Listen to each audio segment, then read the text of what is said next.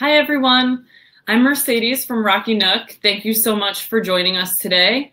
We're here today with Jeff Carlson. His book on Luminar 4 is just releasing now. The ebook is available now on our website, and the print book is coming soon. So Jeff is going to show us around Luminar today, give us a little preview of that, tell you about what you can find in the book, and also is going to offer you a special discount on the Luminar book today.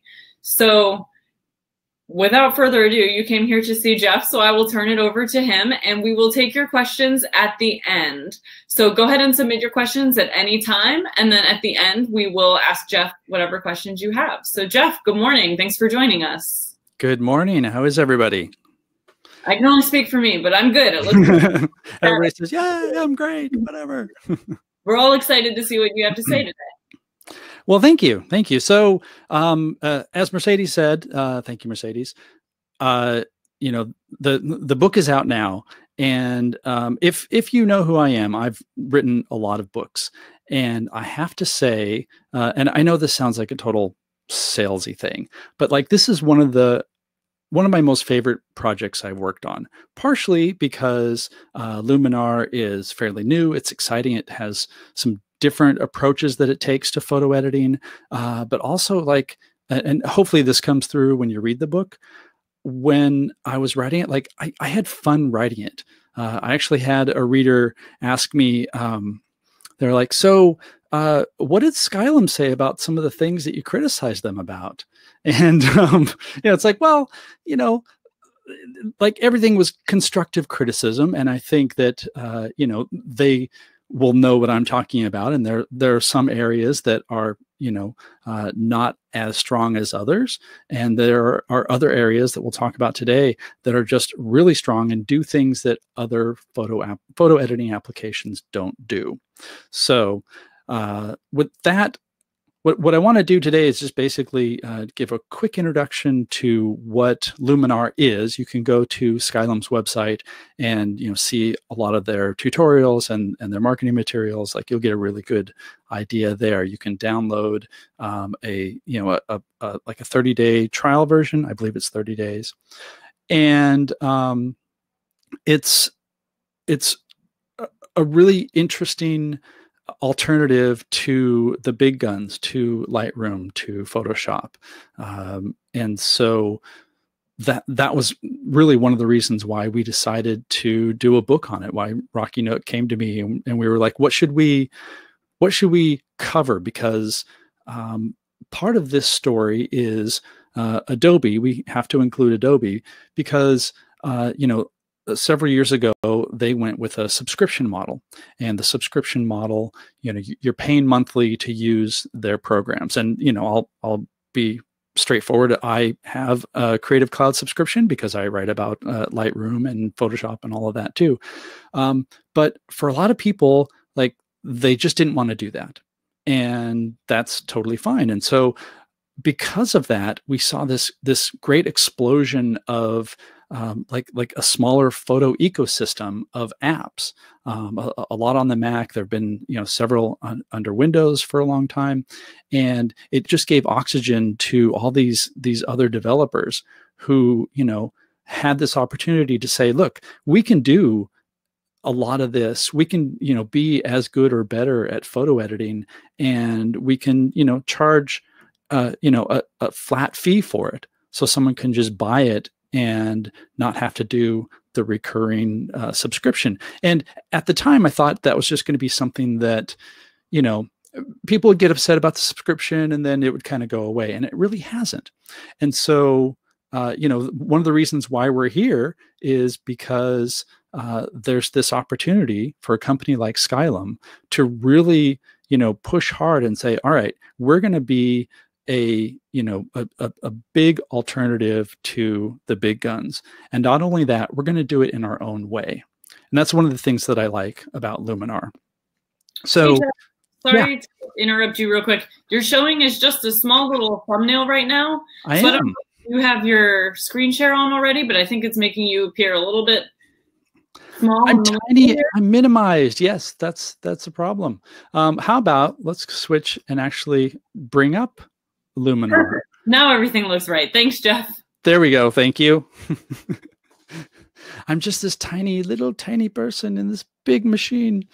So Luminar is, as I said, it's a photo editor, and everything is all encapsulated into this one window. It runs on the Mac. It runs under Windows. And if you are familiar with, say, Photoshop, you will notice a distinct lack of floating things. I almost said a word that I probably shouldn't say on a public webinar. You don't have floating palettes. You don't have long legacy controls. You don't have like 6 ways to do one thing. So for somebody who is not experienced with photo editing, Luminar is perfect. You can jump right in. You can do a lot of basic adjustments, very obvious things that you don't have to like puzzle through. But at the same time, if you are experienced with photo editing, you can also be able to dig deep into some of the more advanced features. So what we're going to do here, after I turn on my do not disturb, because I forgot to do that. A couple of things that I want to say. Yes, it edits photos, and we'll cover that. There's also a library to it, and this is one of the areas where Luminar is not as strong as some other programs. It's not a full digital asset manager. Currently, it doesn't have keywords and text search. Those are things that are going to be added later this year.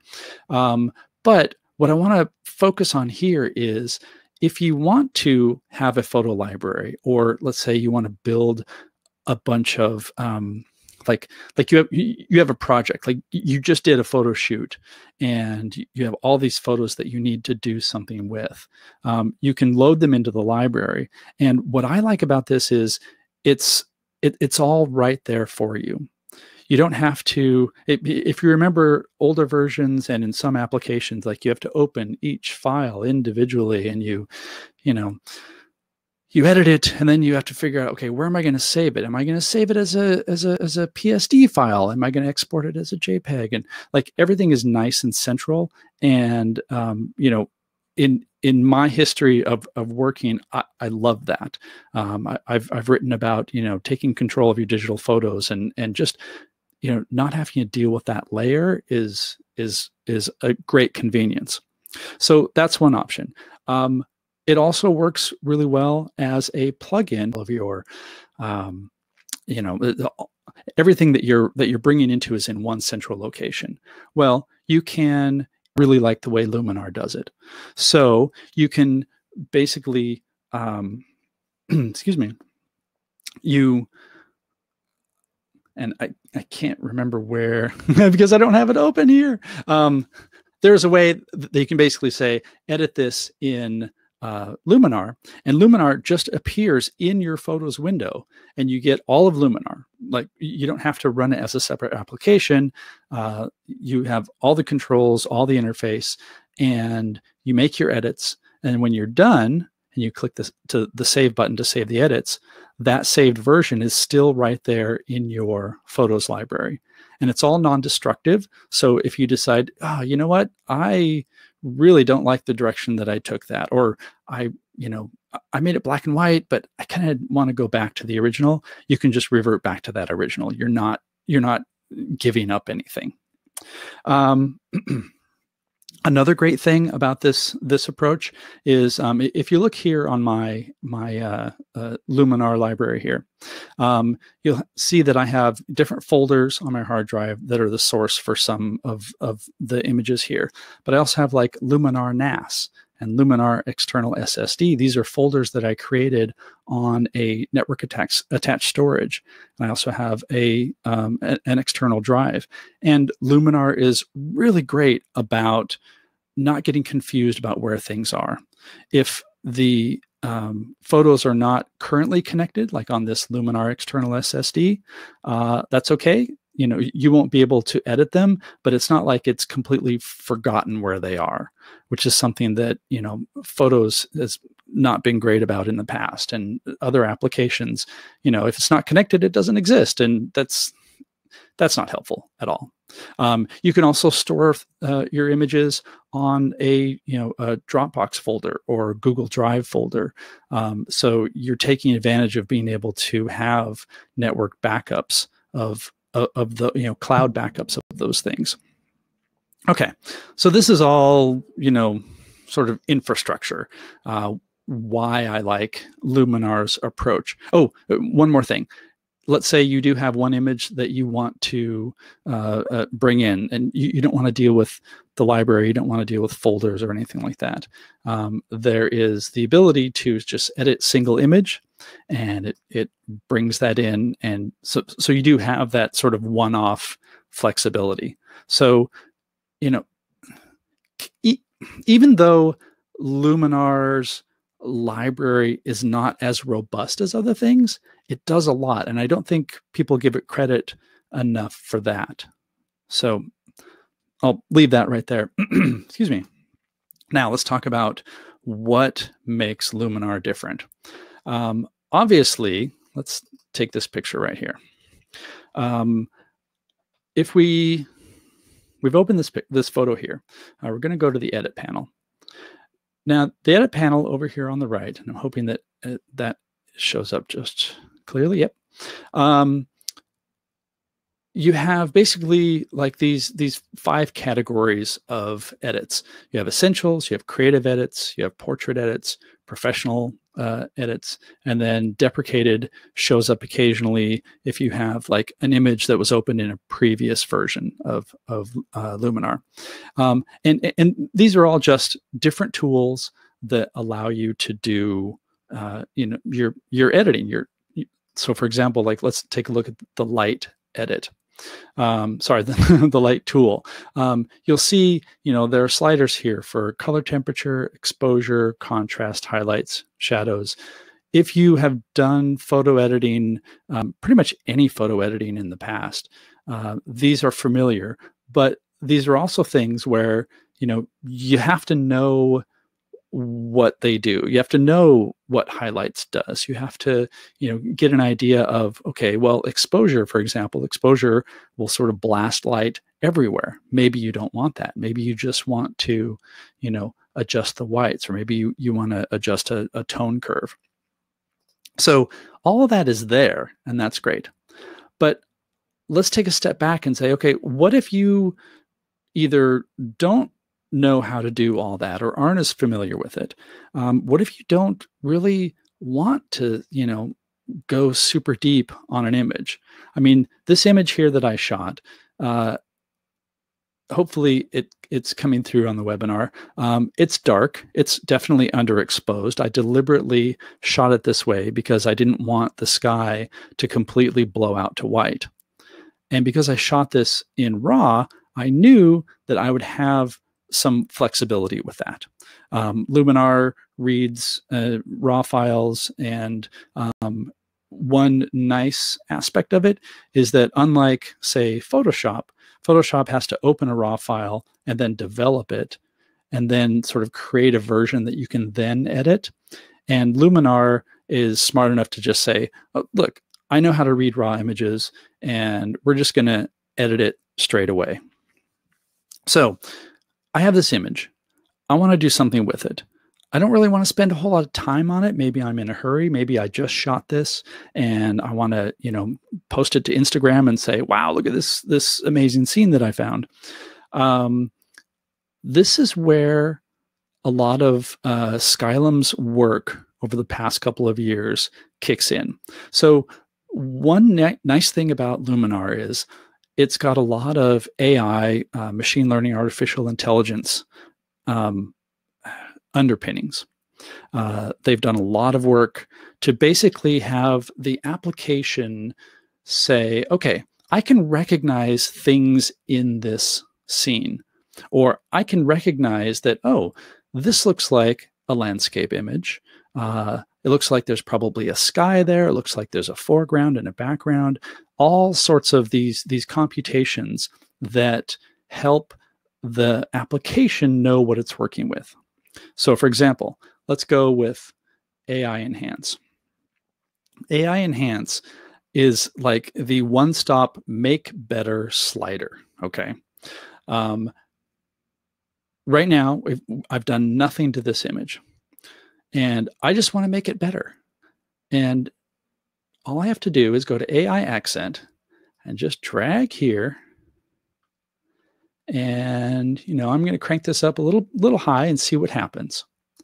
Now, there are a lot of other programs that have like an auto button, or maybe they have, something similar. And in the past, there have been some where like you click auto, you don't really know what you're getting, or maybe you'll click auto, you'll be like, oh, okay, well, that's kind of a good direction. This AI Accent, like, boom, this is a perfectly good, I would print this and put it on my wall kind of image. And that took me, 15 seconds? Probably longer because I was talking about it. If I wanted to enhance the sky. Now, in this particular image, I don't know if it's going to do a whole lot, but what's important is that the software knows that that's a sky. And so when I click that, actually that kind of makes it a little more dramatic. These were all colors that were already there in the image, in the sky. I haven't, added any purple. I haven't done anything like that. This is just, what was there in the file. And Luminar has been able to pull that out just with those two little sliders. And, for a lot of people, especially like let's say you're using photos or using Lightroom Classic or something like that, maybe you don't want to go into all of the different tools. Well, throw it into Luminar using the Photos extension in Photos, hit AI Accent, and there you go. You've got a great picture. So what else? There are things like AI structure. If you're familiar with the clarity slider in other programs, it can get really crunchy, right? Like it kind of boosts the contrast, boosts some of the local contrast, and the AI structure it sees different things. This particular example isn't great for AI structure because one of the really great things about AI structure is if you have a person in this picture, when you would apply clarity to an image that had a person in it, well, clarity and people don't really go well together. You get all the accent on like every wrinkle and shadow, and like the background might look great. It's nice and crisp and dramatic, and the person in front just looks like they got run through a really bad filter or something. AI structure is great because the software knows, part of the AI knows that, oh, there's a person there, and I can see where their head is, and I can kind of tell where their shoulders are. And so it'll apply the structure to the background without, totally destroying the person in the front. And that sort of leads to another thing that I want to mention briefly. When you have this AI stuff going on, traditionally, you would have to be the one who defines different areas. So in this picture, I know we're sort of sticking on this example for a little while, but it's sort of a nice, easy block. Like in other applications, you might want to do something to the sky. And so you'd have to either mask out the sky, you'd have to, create a mask for that, or maybe make like a gradient mask that would apply an edit just to that area. But with the AI, it just knows where that is and it does it. So it saves you a lot of time, which is also nice. Okay, let's go to another example here. Here is a portrait. Now, you may be a portrait photographer, you may not be a portrait photographer, but you probably take pictures of people. excuse me, and, family pictures. I think it's probably safe to say that you always want a flattering version of people.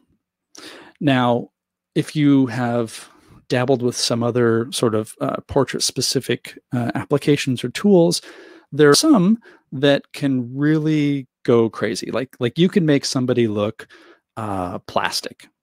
You're like, oh, I'm going to smooth the skin. Or, if you want to do it in a more traditional manner, you go to Photoshop and you build a whole bunch of layers and you blur a layer and you paint through some others. And, it's an ordeal. Let me just tell you that. So let's walk through how this works. Okay. In this case, I'm going to do just a little bit of manual tweaks here to make this picture better. This is my friend Rob. And again, as you can tell, I underexposed this. I tend to underexpose more often. I think mostly because I'm a little gun shy about, blowing out highlights, and partially because I find that I'm a photographer who knows what can be done later. So although, yes, I should absolutely, try to get it right in camera every time, there are some times when I know that, okay, this, if I lower my shutter speed or, provide more exposure at the time, I will, maybe make it too bright. And so I know what I can do afterwards. So in this case, I'm just going to, I'm looking at some notes here. I'm going to sort of drop the highlights here. I'm going to increase the shadows. We're going to just bring him, basically make him look a little more, a little better exposed. And these are in the essential light edits. Now, let's go to the portrait tools. Portrait tools, again, these are AI based. And so they know that there's a person in this photo. And not just that there's a person. They know that this is a person, and you can see his eyes. You can tell where his nose is, his lips, his teeth. It knows what it's looking at. And based on that, it can do a lot of edits that normally you would have to mask on. And actually, in the most recent version, Luminar 4.2, they did a lot of under the hood work with the AI for portraits. And, what I'm doing here could also be applied to a picture that had 3 people, 4 people. You could have somebody who's, sort of like their head is slightly turned away, and it would still be able to know what you're doing. All right, so let's blast through some of these edits real quick. The AI skin enhancer. This is basically like let's make somebody's skin a little bit better. Okay. And again, hopefully the details coming through here on the webinar. We can see, he has perfectly fine skin, a little bit of aging, a little bit of weathering. That's, like character, right? So we don't want to get rid of the character, but we want to make it a little more flattering. So I'm just going to drag this skin enhancer up a bit. All right. Now, a couple things to notice. And I'm just going to do a before and after, right? So this is before all of the edits, but you can still tell with the skin smoothing. Actually, I can turn it off here. So this is before. This is after. Now, he looks a little better. It's a little more pleasing, a little more flattering. But super important here, you notice that he still has texture. He still has wrinkles. We're not trying to get rid of all of his wrinkles. If you did want to do that, you could probably use like there's a clone and stamp tool. There's an erase tool. In some pictures, you do want to get rid of specific things, and you definitely have the ability to do that. But let me also point out, look at his mustache and his beard. Okay. the AI knows that that's facial hair, and it knows that if you're going to smooth things, you don't want to smooth the facial hair into this, sort of gray brown smear, because that's like the first indication that, oh, this has been touched up, right? So yeah, I find myself using AI skin enhancer even just a little bit when I'm doing portraits. And also, let me point out, we're here at 81. I can crank this up to 100, and he still looks human. He's not, this plasticized robot. So, it's useful, but it also is realistic. And that's another thing that I like about Luminar's approach. They're not trying to, go overboard. There are certainly applications where, you can go super crazy and, veer into the like, oh, well, this is my artistic rendering of Rob. It's like, no. I just want a better picture of Rob. Now, we're going to next jump to the AI portrait enhancer. And this is where we can do more specific things. Face smoothing, that's great. Oh, I should probably also point out that, the skin enhancing hasn't affected anything else. It hasn't affected his shirt. Like it knows where the face is. Now, we can do other things. Like, let's say we want to enhance his eyes. Eyes are the thing, especially in portraits, that we look at. So I'm just going to drag the eye enhancer up. And what that's doing is it's adding a little bit of clarity, a little bit of contrast, and just making his eyes pop a little bit more. Okay. So there's after, there's before. We're not, giving him like super bright cat eyes, which is something that you'll see. Actually, you probably see in some of my old photos when I was trying to do it manually. You're like, oh, we really need to bring out the lightness of the eyes, and then you look at it again, you realize that no. We need to stick with the human aspects of it. Let's say we want to get rid of some dark circles. This is something that is, we all have them, and it's not smoothing them away. It's just minimizing them. And so what we've done here is, just with those two things, we've drawn more attention to his eyes. I think I want to add a little bit of face light. Face light is, I probably use face light in all my portraits to some degree, because you want to just bring a little bit of attention to the face, and you don't want to increase the exposure, which increases everything. Or you may not want to increase like the whites value under the light tool, because again, that it's not very targeted. But here, Luminar knows where the face is. Let's see. I think we're going to improve his eyebrows just a little bit. I'm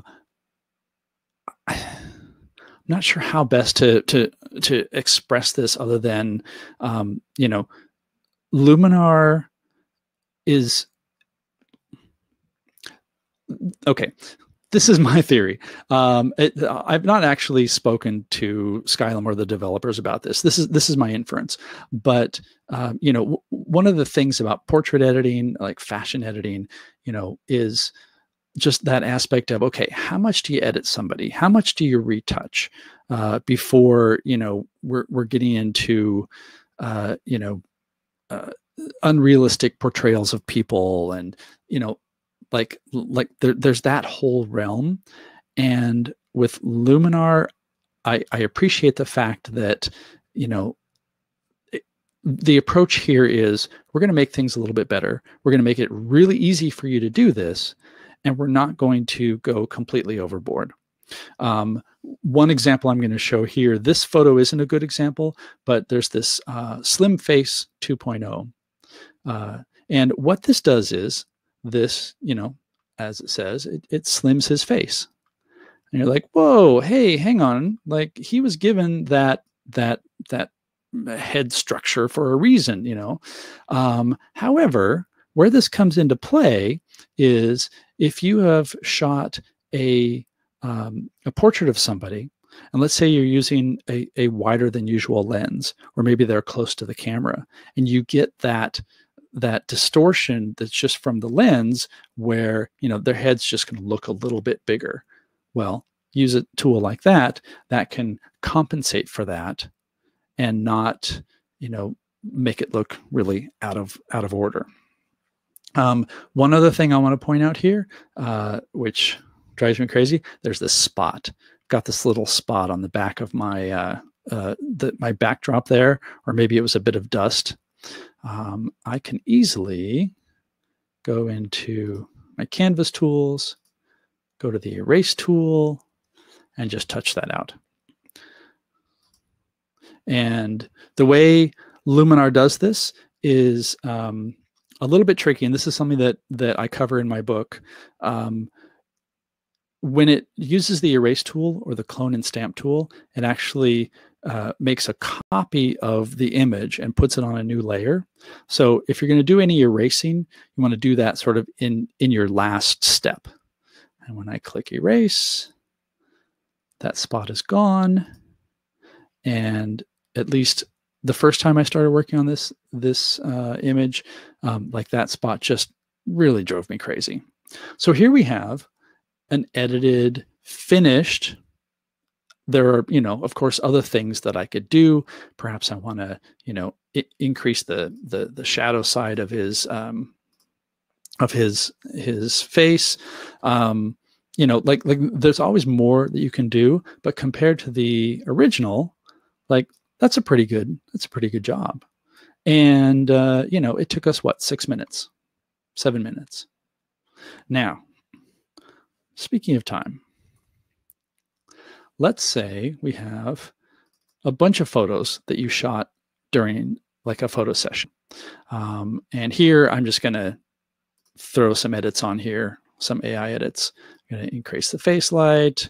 Let's, enhance her eyes quite a bit. Pretend that she has dark circles, that sort of thing. Lip section. Okay.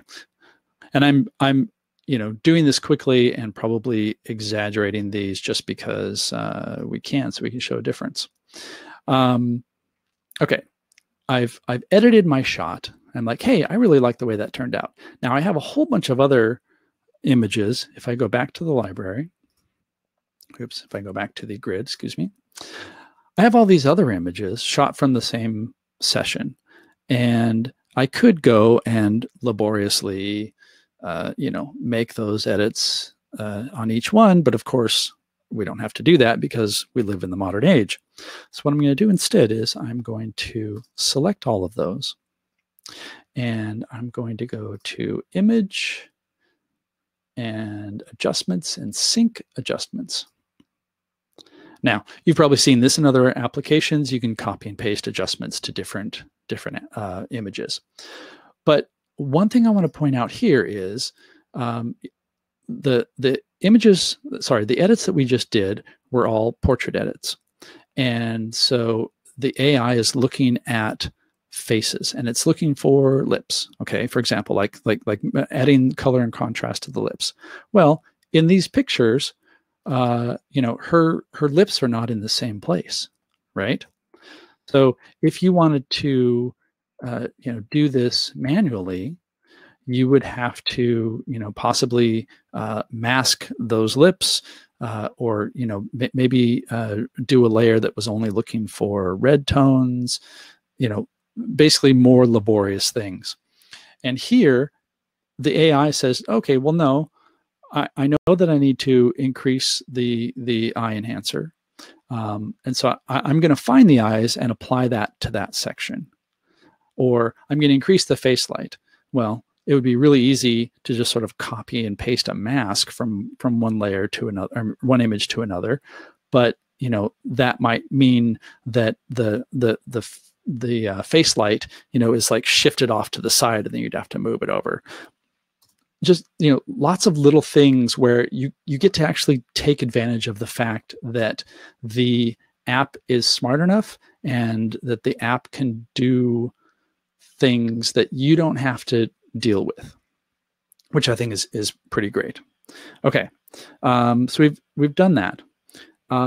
Let me really quickly, I want to show this feature.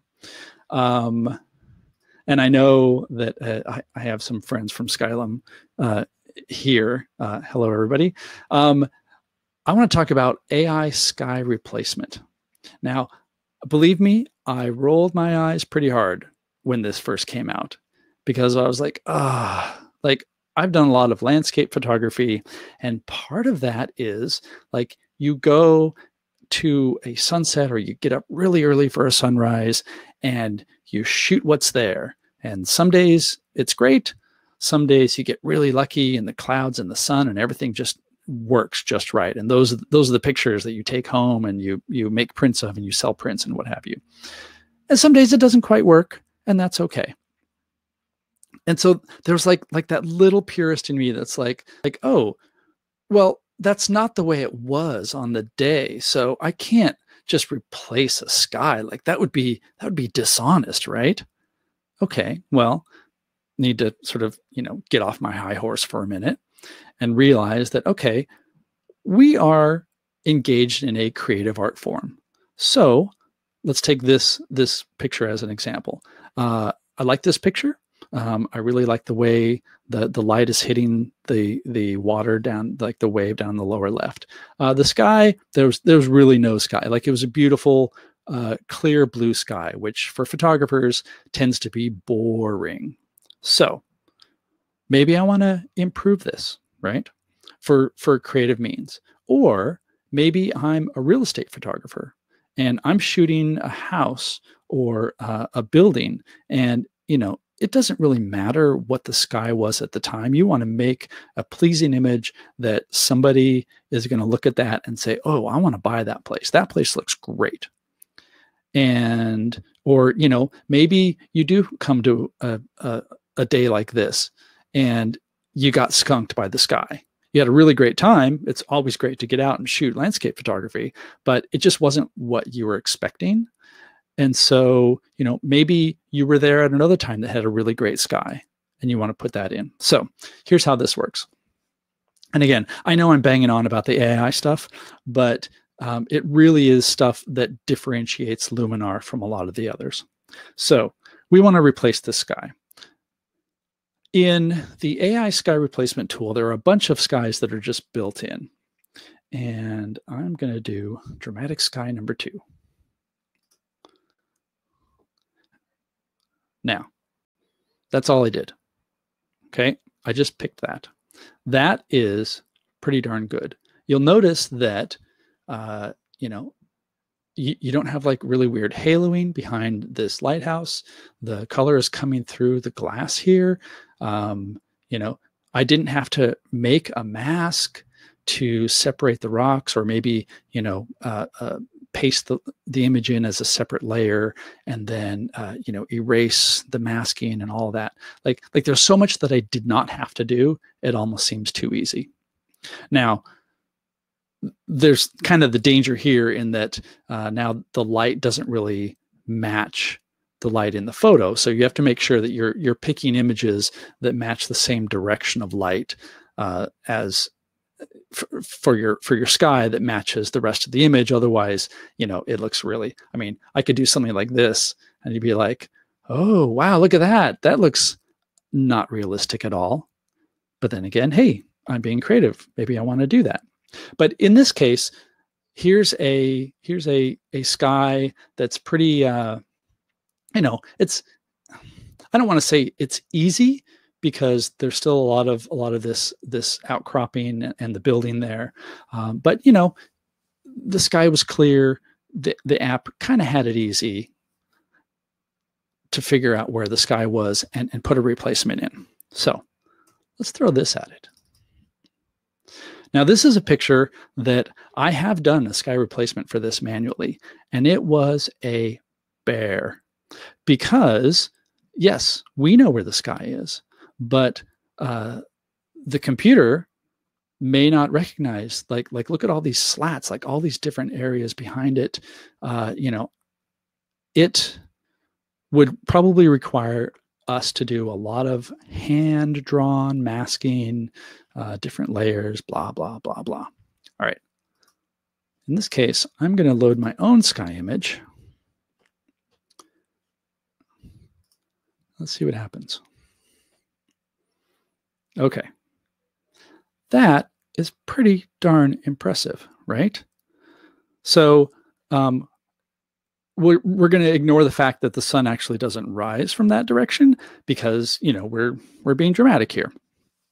But it's done a really good job of figuring out, okay, yeah, yes, these slats, this arbor is blocking the sky, but the AI has figured out where the sky is. I mean, you know, for example, like look at this tree, like little spindly branches. Can you imagine doing that by hand? No, you can't. You can, but don't. Now, it's not perfect. If you notice up here, some of these slats right here have been ignored because the software wasn't exactly sure what to do about that. Well, we have settings that can fix that. So we can push this up a bit. Now, just this one slider, Sky Global, is basically just telling it to reevaluate the scene and figure out if there's any areas where it should be pushed in. Uh-oh. But if we look over here, oh, it's kind of, you know, decided that, well, maybe this post right here is part of the sky too. So we can close gaps and deal with that. Now, there's definitely like a bit of touch and go in terms of finding the right balance. Like here, we lost a little bit of detail on the top here, but it's still the same color and it's, you know, kind of amorphous and cloudy. So that doesn't really bother me a whole lot. We can relight the scene because obviously we've introduced a color that wasn't there in the first place. So if I relight the scene, then it becomes more uniform. Okay. So, you know, I have to give them credit. I did roll my eyes pretty hard and then I started using it and like I was sold. I was very happy about it. We are getting almost close to the Q&A time. But I want to show just another example or two. This picture right here. Now, I've talked so far. I've talked about the AI stuff, and it's great. There are also like lots of other tools, like lots of these other creative tools. You can add sun rays that can be really terrible, but you can also make them look really good. You know, and there are things like you can add glow and film grain, and there's you know a lot of different possibilities here. But let's go back when I'm just slightly on my high horse and I'm looking at this picture here. I love this picture, but it's a little green, it's a little blue. And quite honestly, this is at a little town called Leavenworth in Washington. Beautiful, beautiful place. Amazing in the fall. And the weekend that we were able to go up, like the trees weren't quite there yet. Like they were starting, but I really wanted that fall color. And in some areas I got it. This here, like it's the trees are just starting, right? Well, there are controls and tools in Luminar that really let you go deep into being able to edit something like this. I like to say that Luminar is deceptively deep. So all the stuff I've shown you so far is stuff you can do really quickly. But if you want to sit down and really, you know, dig into specific hues, or you want to, you know, just like do real targeted color, it can absolutely do that too. And the way I'm going to show that is sort of backwards. There's this feature called Luminar Looks. And looks are like, you know, presets, sort of. If you'll notice, little sales pitch here, this is a set called Rocky Nook Looks that you can download from Skylum for free and add to Luminar. It also comes with some skies and some textures. The link to that is in the back of the book. And what these do is these let you, apply different looks. This is one that I created called Leavenworth Fall based on how I edited this image. All right. Now, that's more of what I had in mind. Now, to be honest, that's a little bit too much. It's a little too saturated for my taste. Maybe it was like really late, or I'd had too much coffee when I was first editing it. And so I can bring back that looks amount and sort of get it to where I want it to be. So, hey, you're like, oh, okay, well, great. It makes orange things more orange and yellow things more yellow, whatever. But let's go over and look at our tools. You'll see all these tools here are now lit up. And that's because when you apply a look, it's not just sort of stamping, an edited version on top. It's moving all those sliders. So for example, I can go into color here. I can go to advanced settings and I can see that, oh, okay. So the oranges, I've dropped the hue to make them a little more orange, boosted the luminance, and I can say, I think that's a little bit too much. So I can just come in and adjust those manually. And this will give you an idea of, the type of not finicky details, but, if you want to have a lot of control and you want to, touch up really specific things, like all of that is there in Luminar as well. And even though I've sort of been deprecating about, layers and masks, those absolutely have their place, and Luminar does that too. In fact, you can have a mask for every tool if you want, or you could, apply a tool and you say, you know what, like for whatever reason, that is not, it doesn't give the punch that I wanted. So you can create a new layer and apply that tool again, sort of double up on it if you want.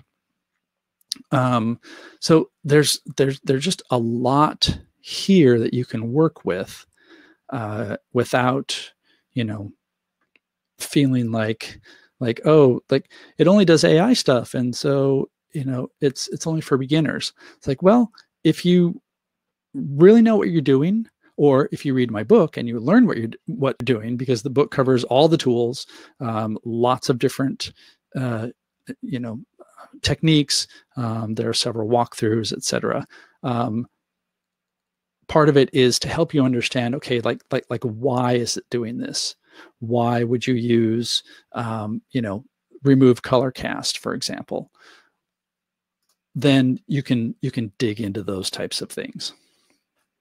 Let me make sure that I have my outline covered here. Yeah. Oh, okay. One last thing, and then I promise we'll jump to questions. To sort of add on to that. Okay. Here's a picture of my wife at that same sunflower field. And this was, actually, this is a completely different day. But this was a situation where, the sunflowers were out. The sun was going down. We were driving by, and we're like, "Oh, let's jump out and get some pictures." Right? I love this picture. Like the look on her face is that sort of thoughtful yet. Come on, Jeff, are you done taking the picture yet? That I'm sure some of you have seen many times. But what I want to show about this is not where it began. This is the end of the edit. This is where we started. This is not a very good picture. This is really underexposed because, again, I wanted to, not blow out the sky. If you can tell, I'm going to do the sort of split. The skin on her neck is a little bit flushed because it was hot, and that's something that I went in and corrected for. So I included this image in the book, and there's a walkthrough of how I edited this, specifically because, not necessarily because it's the best image I've ever taken, but it's an image that I like, that I wanted to make better, that I think, you know, in other circumstances I'd look at and go, that's not really salvageable. And with Luminar, it absolutely was. So I think that is what I have for right now. Mercedes, do we have questions? Yes. I know I'm running right against the edge here, but no, we can stay as long as you can stay. So when you're ready, you let me know. I have a good amount of questions for you already. If anyone else has more questions, go ahead and submit them now in the chat, and we'll see if we can get to them. Before I get to the questions, though, I want to let you know this just came into us, and I think it's really exciting for everyone to know about, which is if you are going to buy Luminar 4 or if you are going to upgrade Luminar 3 to Luminar 4, we have a special 20% off coupon code that you can use for that. And that code is Rocky20. So you can't buy Luminar from Rocky Nook. You have to buy Luminar from Skylum. But if you go there to either upgrade Luminar 3 or buy Luminar 4, apply the code Rocky20 at checkout, and you will save 20%. So I thought that was really cool for Skylum to do for us and everyone in this webinar. So I want to make sure everyone knows that. And we'll include that also in our email that goes out to you tomorrow with the replay link. So that's another thing I want to mention. A couple people had technical glitches during this. So if you had a problem watching the webinar, you'll get a replay link tomorrow. So you can watch this again at your convenience. Excellent. Yeah. So now with that kind of the bookkeeping out of the way, I'll get to the so what RAW versions can Luminar read? That is a very good question that I do not have off the top of my head. I believe as of 4.2, anything that's on the market right now, it can read. I know that there was some lag with some like newer Canon models, but I think that was the case with all photo developers. The crazy, and I'm going to say the stupid thing about RAW is that all the camera manufacturers have their own flavors and they change them for every single model. And so all the software developers have to update based on those new definitions, basically. And sometimes they share them and sometimes they don't in a timely fashion, they being the camera manufacturers. So I believe that anything on the market right now is supported. But I know that if you go to Skylum's website, they do have a page, or they did have a page that basically breaks down that compatibility. What updates are you really excited about in Luminar 4? Oh, like updates coming up, you think, or don't know? Just something. I think the question, they weren't too specific, but I think it was between Luminar 3 and Luminar 4. What updates came? Oh, yeah. Well, from 3 to 4 was actually like a really big jump. So it has some AI features you probably know that I've been mentioning over and over again. The AI stuff is really good. So that's been nice. If you currently have 3, one of the things I really like about 4 is just you know, like it has performance improvements, and it has you know, things like AI sky replacement. There's a brand new one that came out with 4.2 called AI sky augmentation. I think I'm saying that wrong. Sorry, AI augmented sky, which lets you do you know, even more sort of creative things. So that's cool. But like going from 3 to 4, Skylum really did a lot of work sort of cleaning things out. Before in version 3, you had sort of filters for everything. And it was innovative in that you could sort of pick and choose which things you wanted and put them into workspaces that, you know, really were tailored to the types of photos you wanted to do. Like if you never shoot portraits, you don't need any of the portrait tools. But there was also a lot of redundancy. Like, you know, there were like 3 different ways that you could use, you know, change contrast, for example. And so, you know, putting everything into this single sidebar and just centralizing a lot of stuff just makes it it's hard to express. Like it's a breath of fresh air. You don't have to like spend 10% of your brain going, all right, now where was that thing? Do I have the right thing loaded? Like everything is consistent. It's where it's at. I will also point out that the erase tool in, I want to say version 4.1 was dramatically improved. Before, it was okay. In fact, I can even do like a really quick example of this. This picture right here, when I zoom in, there was this little bit of I guess that's like little tree leaves or something that was on her hat. This was get back in there. This is like a really highly textured surface, and quite honestly, I threw the erase tool at it just to see what would happen.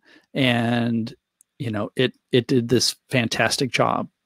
So, for correcting things like that, for, getting rid of dust spots, I would like to say that I, shoot everything super clean, and then I go and I find an example of something to use for an article or for the book, and I increase the contrast, and I see that, oh my lens was filthy, and I have to pick out all the different spots that are up in the sky.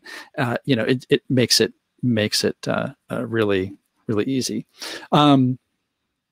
If they were talking about like stuff that's upcoming after the current version, features that are upcoming, there are going to be improvements to the library module, and that's going to be something that Skylum has said will come to versions 3 and 4, because with version 3, like they really pushed adding the library module, because prior to that, Luminar was really just like a photo editor, and they were really gung-ho on building a full digital asset manager.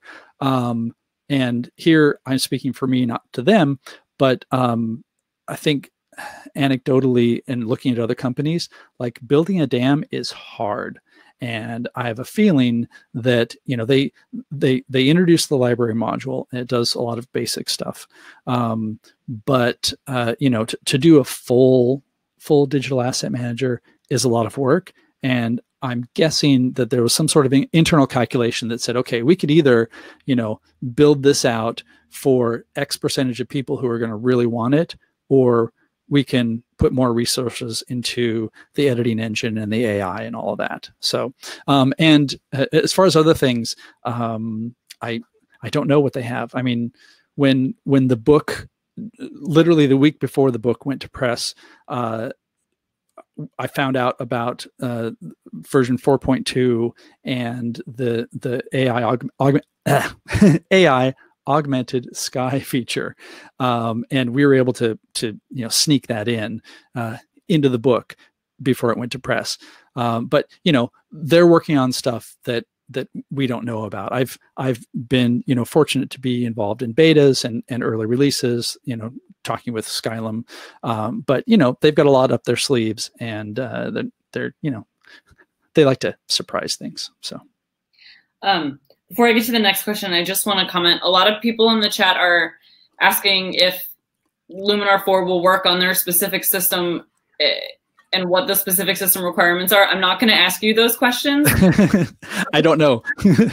I don't know either. So for people who have specific questions about will Luminar work on my device, I'm going to send you to Skylum's website where you can find all that information there. Yeah.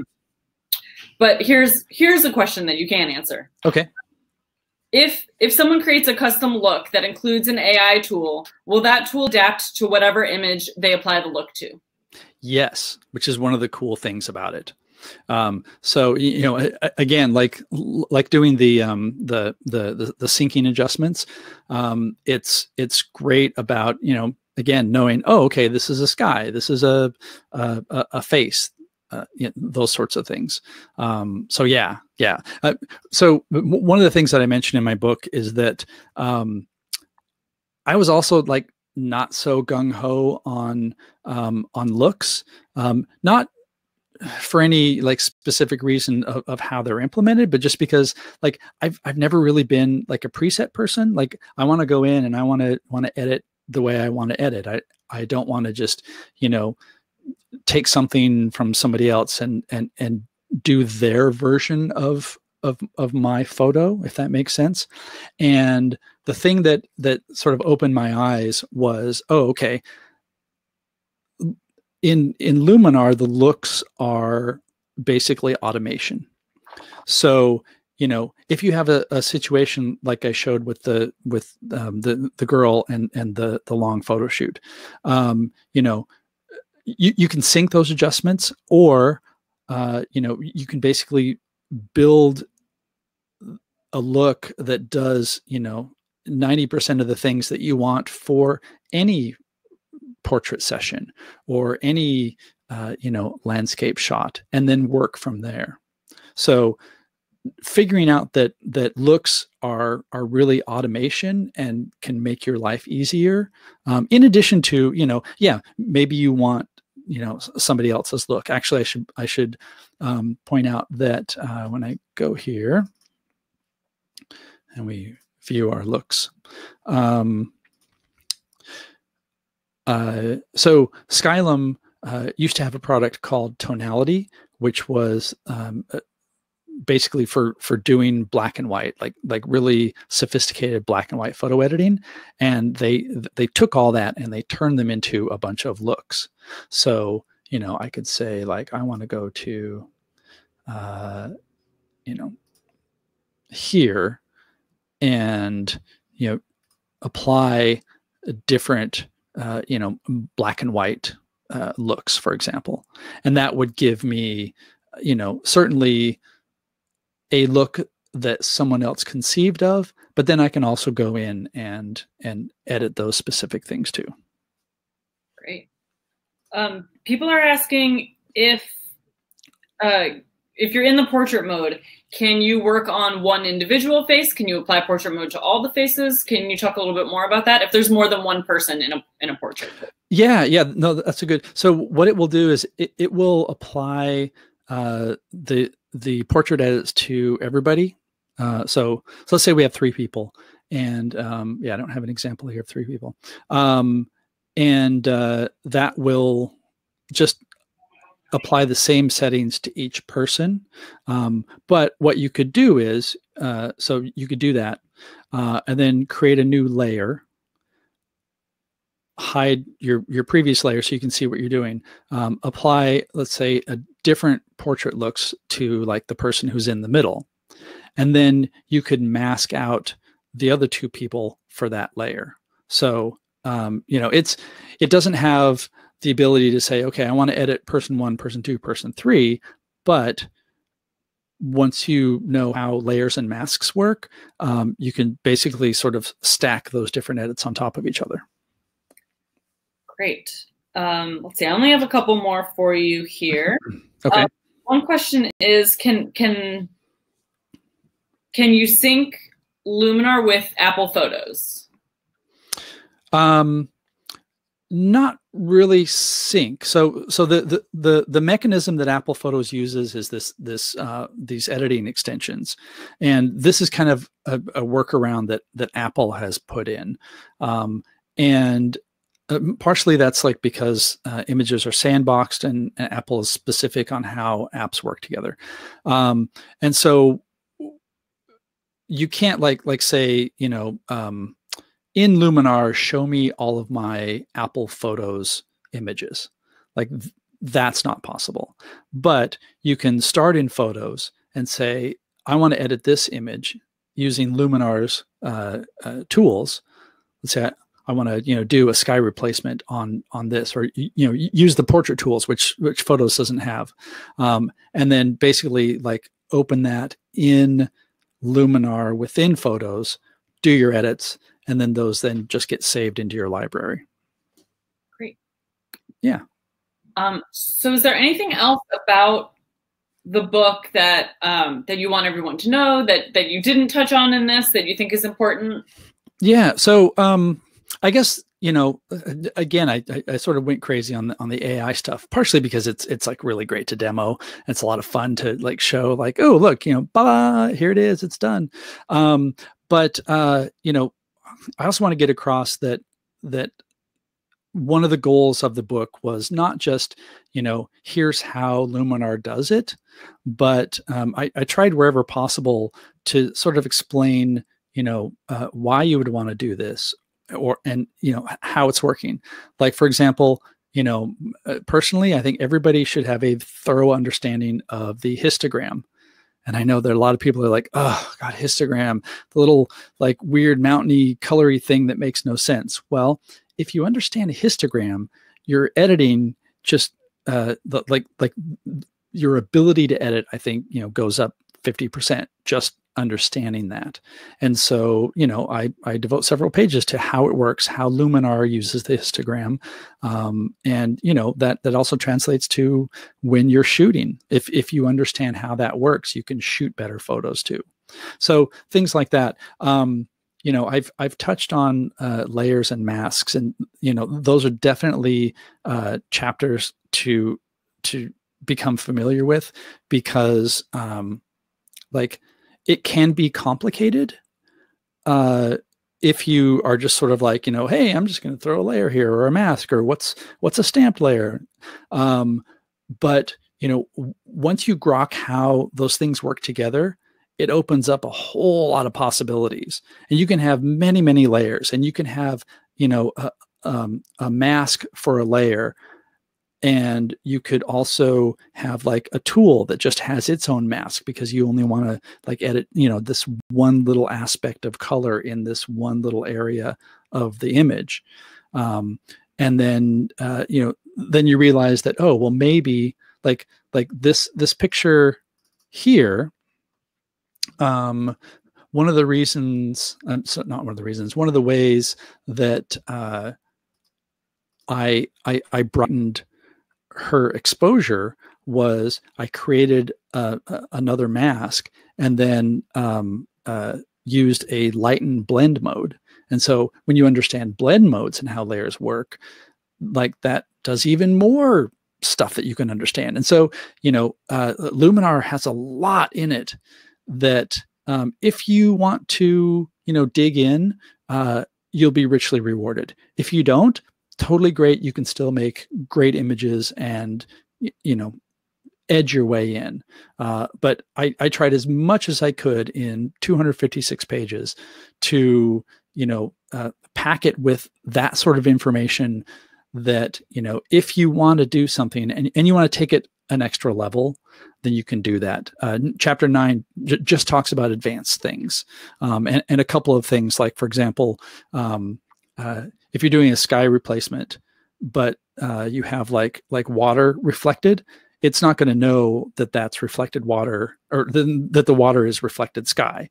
And so, you know, with a little bit of creative layers and, you know, some transformations, you can make that look like your replacement sky is reflected in that area. So, you know, that kind of stuff. Great.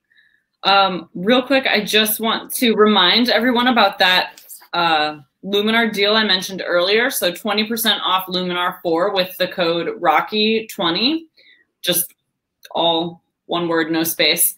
And then also on Jeff's book on the Photographer's Guide to Luminar 4, you can save 40% off when you purchase it through rockynook.com with the code Luminar40. So that will be in, but I'll put both of those in the email that everyone's going to get tomorrow. So tomorrow, everyone who registered for this webinar is going to get an email that includes a replay link, so you can watch this again at your convenience. And then the coupon code for the Luminar book, and also the coupon code for buying Luminar 4 if you wish to do so. So I just want to say thank you to everyone for joining us. Jeff, one more thing. I'll just ask you if you want to take a minute to anything you have coming up, anything you want to promote or mention. Where can people find you on social media? Yeah. Go ahead and tell everyone that kind of stuff. Yeah, absolutely. So jeffcarlson.com. I got to it early enough that jeffcarlson.com is mine. And that's pretty much where you'll find, you know, links to articles. I write a lot for Creative Pro, Macworld, DP Review, all sorts of different outlets. On Instagram, I'm at Jeff Carlson. So please come and follow me and see some of the images that I'm editing here, some that show up in the book. Twitter is also Jeff Carlson, and Facebook, of course, it's Jeff L. Carlson, because Facebook, but yeah, other things that I'm working on stuff for other publishers, but because we're all friends here. I recently came out with a book called Take Control of Your Digital Photos, which is all about organizing. And so the Take Control publishers, we've been friends with Rocky Nook and Peachbit, and there's a long history there of good people working together. And I'm currently updating a book on the Apple Watch. So, I'm a freelance writer. I do lots of things, and a freelance writer and a photographer. Up until recently, I led workshops. We'll see when those get started again. But yeah, and also at jeffcarlson.com, sign up for my newsletter. I promise it doesn't go out very often, but it gives me a chance to, interact with people, rather than just sort of like, hey, is anybody out there? So totally appreciate that. Great. Yeah. Thank you so much, Jeff. I just want to tell you, a lot of people in the chat are saying that this was really helpful and it was really cool to see Luminar in this way. So thank you for spending your afternoon with us and showing us around Luminar. To everyone who joined us in the chats today, thank you so much for spending some time with us and checking this out. And stay tuned for that email tomorrow with the replay and the coupon codes. And hopefully we'll see you all again soon. Thank you, Jeff. Thank you very much. Should I stay here and maybe try to skim through some of the comments and answer things quickly, or should we just? I think we got to most of them. I can send you the full question list. Okay. Yeah. You want to go back to some questions in a blog post or something? We can do that too. That would be great. Thanks, everyone. All right. Thanks, everybody. I appreciate it. Thanks for taking the time.